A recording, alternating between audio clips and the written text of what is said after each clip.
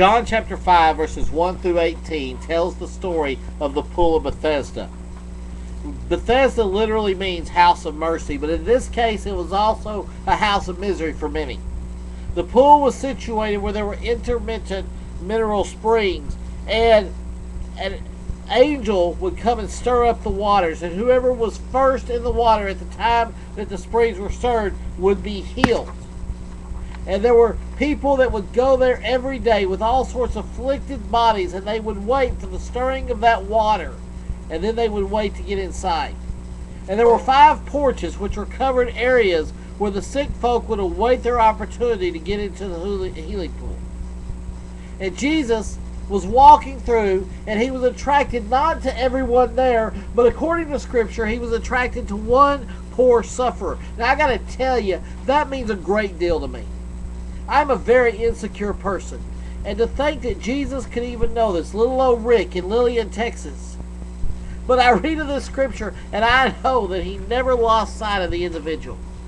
That omnipotence means omnipresence. This morning I want you to know this 5 things. I want you to know this: the market, the multitude, the man, the Messiah, the mercy, and the message. And I want to first check out the market. There is in Jerusalem by the sheep gate a pool called in Hebrew Bethesda, having 5 porticos. And that sheep market was just inside the sheep gate in the Jerusalem wall. And this was the gate through which all the lambs were brought to be offered as sacrifices by worshipers in the temple. And those who traveled to Jerusalem from other cities at Passover time could not bring their own sacrificial animals, and so they would buy them at the sheep market. Now I want to break down verse 2.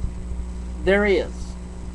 That means ever present. The pool was always there whether people went to it or not. And we serve an amazing Jesus whose arms are always open. Are you getting this? And even if we don't seek him out, he's still there waiting for us. By the sheep market, that's the sheep gate. That's the place where the sacrifice was made. And the Old Testament sheep gate represents the New Testament cross where the Lamb of God was slain.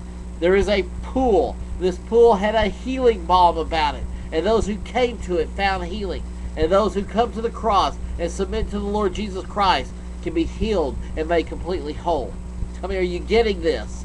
There is a fountain filled with blood drawn from Emmanuel's veins, and sinners plunged beneath that flood lose all their guilty stains. And then there's the multitude. In these lay a multitude of those who were sick, blind, lame, withered, waiting for the moving of the waters. And there was a great multitude of people that filled these 5 porches, waiting for the next opportunity to get in. And they're very sick people. The condition speaks of physical blindness, paralysis, but it also could represent a picture of lost souls, blinded by the devil, crippled by sin. And they were waiting for the moving of the water. And the moving of water was from heaven and not from earth. And there was no healing virtue in that water until that certain time. There were the blind who could not see. There were the lame who could not walk. There were the withered who were deformed and paralyzed. And there were so many who were poor and begging. And notice that the identity of these had no bearing on their being healed.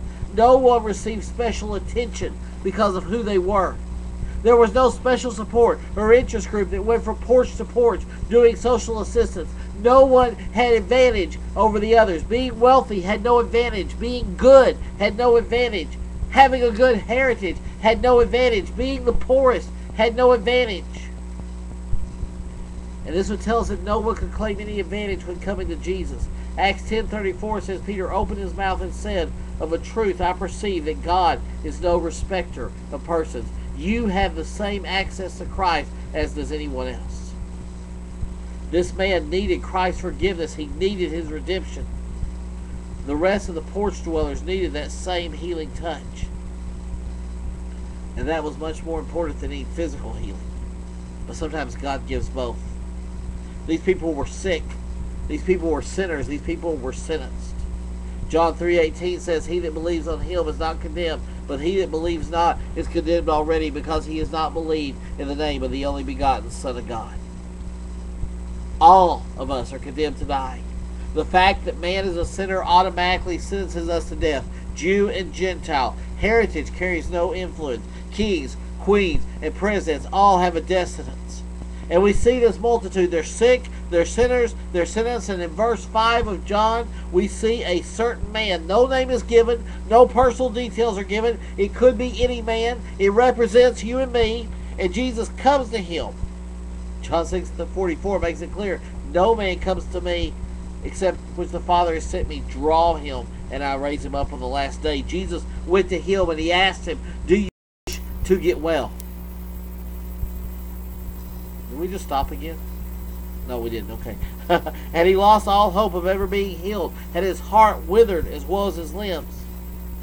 The man had been ill for 38 years. There's no doubt that this man was born with a disability. He was incurable. He was unable to redeem himself. That's you and me. We're diseased. We're incurable. We're born with an incurable disease called sin. And without the intervention of Jesus Christ, we're going to die and go to hell. There are no exceptions. The 38 years that this man lived in that condition is only a picture of God's grace.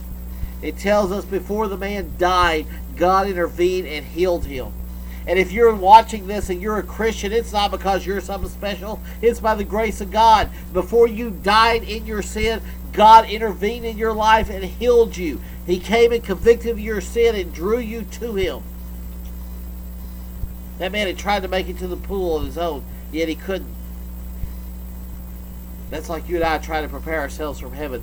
Our efforts will never get us to the healing station. Turning over a leaf will bring nothing but greater disappointment. Trying to elevate ourselves up to the spiritual ladder will bring nothing but disappointment. Don't let disappointment overtake you today. Jesus is waiting to deliver you. He said, behold, I stand at the door and knock. If any man hears my voice, I will come into him. I will dine with him, and he with me. That may have been his last year. He may have thought, if I don't get there today, I'm going to never get in. Because, see, he knew that time was eventually going to run out. It's going to run out for everyone. There will be a time when you say no for the last time. And Jesus walked up to him and said, do you want to be healed? Every person must answer that question. No one gets saved against their will. No one goes to heaven because they don't want to be there. And you notice that Jesus didn't pat him on the head and say, keep your chin up. It's going to be all right. Jesus comes to you and says, do you want to get well?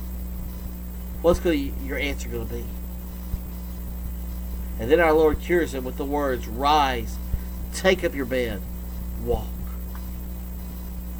He's told to rise up and walk. That's a strange command given to a man who can't do it. But it tells him, my words have divine power. Get up and walk. And the conversion of a sinner is the cure of a chronic disease. Arise, walk, turn, live. Mercy there was great, and grace was free. Pardon there was multiplied to me. There my burdened soul found liberty. Where? At Calvary. Jesus didn't say, let me help you get into the pool. His message had nothing to do with the pool. He said, stand up, walk the aisle, take your bed, walk. And if you're not saved, God's message to you is stand up, make the decision, rise up, take up your bed, walk. If you're a believer already, it might be take your Bible and tell someone. It might be help others. It might be trust and obey. Matthew 11:28 says, come to me, all you that labor and heavy laden, and I'll give you rest. And sometimes it's a matter of simple obedience to rise up and keep walking, even when we don't want to. Maybe you got a ton of pressure upon you. Jesus says, come to me. Maybe you've talked to various ones about your problems and there seems no answer. Jesus comes to me. Maybe the money matters in your house are hurting. Come to me. Maybe you feel alone. Come to me. Maybe whatever your problem is, Jesus says, come to me. And if you're still lost in your sins, Jesus calls out to you today. Do you want to get well?